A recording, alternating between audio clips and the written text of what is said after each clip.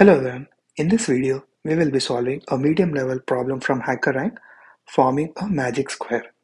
The problem statement is we will be given a magic square with a list of integers from 1 to 9 ordered in 3 by 3 matrix. We need to convert it into a magic square where the sum of all the lines straight, horizontal, vertical and diagonal is the same. And we need to record the minimum number of changes that we have to do to convert a given input into a magical square. Let's use this as another example. So we are given a 3 by 3 matrix with some numbers. So the total of each horizontal, vertical and diagonal is not equal. So we need to find out which all spots that we can change which will make it a magic matrix or a magic square. After looking at these matrix, we have to make a total of 3 changes or 3 replacements which will make this a magic square. And the cost for making those changes is the absolute difference between the current value and the new value and add it with all the numbers that we have replaced. If you look at index 0, 0, we originally had 5, but it was replaced with 8. So 5 minus 8, then plus the next number that we replaced is at index 1, 2. Originally we had 8 and it was replaced by 9. So 8 minus 9 plus the next number that we replaced is 4, which is at index 2, 1 and it was replaced by 7. So 4 minus 7. If you take the absolute difference between the two numbers and add it all together, you will get a total of 7. So this is the minimum cost we have to incur to make the given input a magic square. This arrangement is not the only arrangement in which we can organize the numbers 1 to 9, giving us the right total. There are different combinations, but with these highlighted changes, we can get the arrangement done with minimum cost.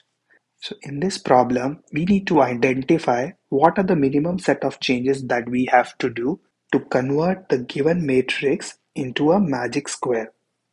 I hope you were able to understand this problem statement. Let's switch to whiteboard and talk about how we can solve this problem in an efficient way. When I looked at this problem, the first thing that I was wondering is how can I determine what should be the total for horizontal, vertical and diagonal? Will it be different depending on the input that I've given or will it be constant? So let's talk about that first. If we add all of the numbers between 1 to 9, the total will be 45. And given that we want to build a matrix with horizontal, vertical and diagonal lines having the same total, if I divide 45 by 3, the result is 15. So each line, horizontal, vertical and diagonal, should result in the total of 15. Now that I know what is the total that I'm expecting for each line, I can now try to arrange the numbers accordingly. Now if I try to find out what all possible combination that I can build with 3 numbers to get the total of 15, there are total of 8 combinations or 8 possible ways. I have listed down all of those 8 combinations. Now if you look at a matrix, the numbers that we put in each of the boxes has to have a certain logic. The position where I have placed X is going to be used once vertically, once horizontally, and one diagonally. So it means that this number needs to be available for 3 different pairs. Similarly, if I look at the Y position, this Y is being used horizontally once and once vertically. It means the value that I will be assigning to Y should be used in any of the 2 combinations. The value that we will be entering in the center is going to be used the maximum times because this Z or this position is part of this vertical line, the horizontal, and both of the diagonals. So this position is going to be part of a total of 4 transactions. Now that we understand how each position is going to be used in multiple transactions or multiple calculation, we need to use these formulas, identify the possible combination of numbers, and try to assign it. So in this table, I will be entering how many times a certain number is being repeated in this calculation. Starting with the most commonly used 5. This number 5 is repeated in total of 4 transactions. So this is 1, 2, 3, 4. So I'll add 4 against 5. Similarly, 1 is being used twice. I'll add 2 against 1. Similarly, I will fill out the values or times for all of the remaining numbers. As we had discussed earlier, each of the position in the matrix can only have a certain combination of numbers because that number will be used certain number of horizontal, vertical or diagonal calculation. So looking from the most used position, the center position, the only value that we have in this table with the combination 4 is 5. So this center will always have the value 5. So now let's go to the position below that. Now this position is going to be used for a horizontal and for vertical. So 2 times. So now we need to look how many numbers do we have that are being used in 2 calculations or 2 possible ways. So over here we can have 1, 3, 7, 9. Similarly, the position above 5, it is also going to be used in one horizontal and one vertical. So just like below, in this position we can have 4 numbers: 1, 3, 7 and 9. Similarly, this position and this position also is being used only in 2 ways or in 2 transactions. We can have 1, 3, 7, 9. Now looking at the remaining corner positions, let's start with the first position, or the number at this position is going to be used in 3 transactions. One is the vertical, one is this horizontal, and the other one is going to be the diagonal. So we need to look at a number that is used in 3 transactions. Go and looking at our table, we have a total of 4 numbers which are being used thrice. So I will add those 4 numbers over here: 2, 4, 6 and 8. Similarly, the remaining 3 corners are being used thrice. So all of the remaining corners can have values either 2, 4, 6 and 8. Now that we know what all possible values that I can have for each position, I can now design different combination of matrix which has the valid values giving me the total of 15 in horizontal, diagonal and vertical positions. Let's try to come up with few of the combination. Phi is always going to be in the center. So on the left hand side for this position, I can have 1, 3 and 1, 3, 7, 9. So let's start with 1. So if I have 1 over here, I cannot have anything else other than 9. Only then I will get the total of 15. Similarly over here, I can only have 7.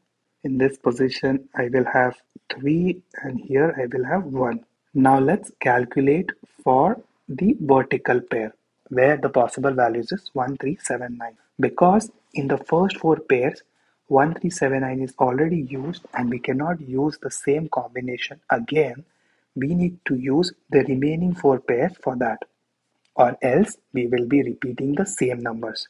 Going by the same approach, and just like before, by calculating the difference between 15 and the sum of the two numbers that we already entered. Now let's look at the diagonal. So in the corners, the possible combinations are 2, 4, 6 and 8. So by subtracting the total 2, 5 from 15, I will get 8, 6, 4, 2. Now that we completed this combination, I will now do it for this 2 corners: 2, 4, 6, 8, and the third value will be 2, 4, 6, 8. So now we have completed this pair as well. Looking at the first matrix, we have already used 1 and 9 from the horizontal line. Of the only two numbers that are left for this vertical is 3 and 7.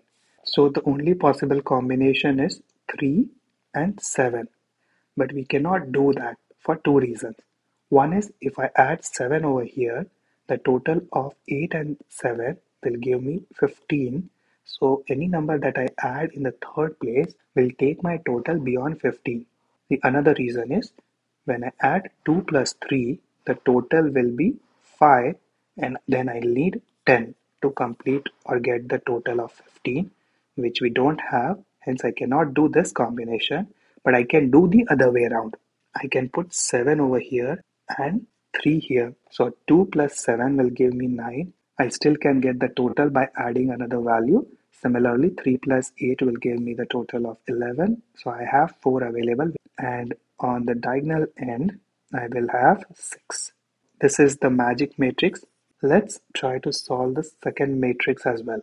So for this vertical line, the numbers that are left is 1 and 9, because we have already used 3 and 7, so we cannot use that. So between 1 and 9, I cannot put 9 over here because the total will become 15 already. In the last row, I will have 1, and in the first row, I will have 9.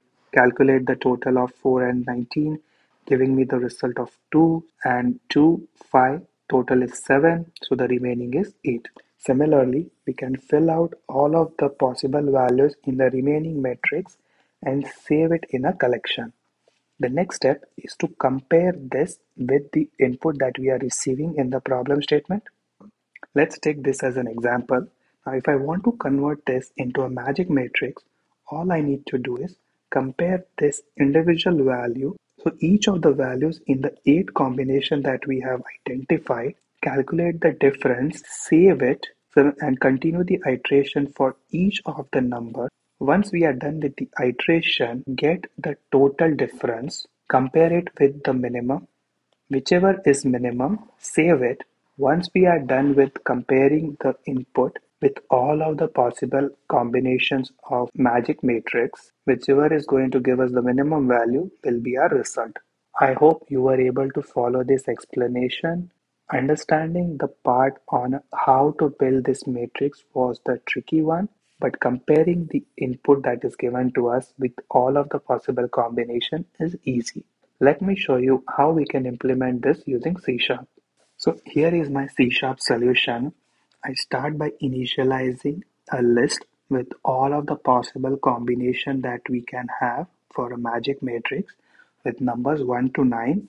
Then I'm initializing a variable minimum and setting it to int.max, and I will use this to compare the total that we calculate for each magic matrix.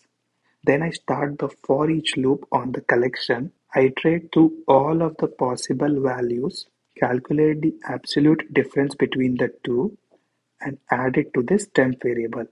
Once we are done with this iteration, I'm comparing the calculated temp with the minimum value, and whichever is smaller will be saved in this minimum variable. Once we are done with iterating through all of these collections, we will have the minimum value in this variable and we can return it. Thank you for watching this video. I hope you were able to understand my explanation and this code. This source code is available on my GitHub repository. The link will be there in the description below. Feel free to check that out, and I will see you in the next video. Till then, stay tuned and continue coding. Thank you.